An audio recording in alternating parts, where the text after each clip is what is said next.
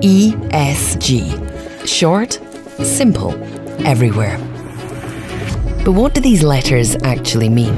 On a surface level, environment is about climate change, but it also means air quality, biodiversity, and food security, as well as accidents. Social is trickier to capture.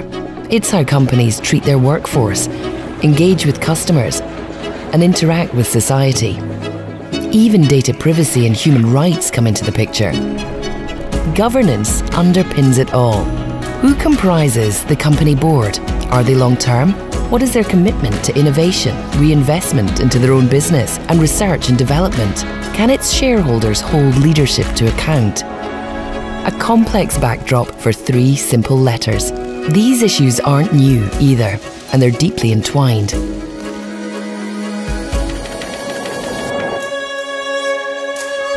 As long-term investors, we at Baillie Gifford have spent decades considering every company on an individual basis. ESG factors into many of our investment decisions, but we look forward rather than obsess over reductive and backward-looking metrics.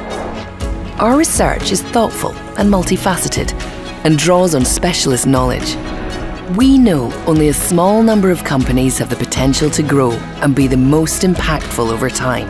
So, once we decide which to invest in, we support them on their journey.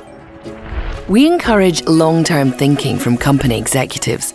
We want society, policy, and industry to move in the right direction, because for us, progress matters more than snapshot statistics.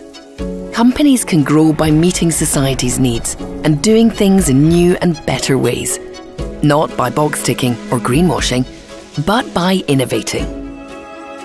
ESG is complex, and nuance gets missed when you oversimplify.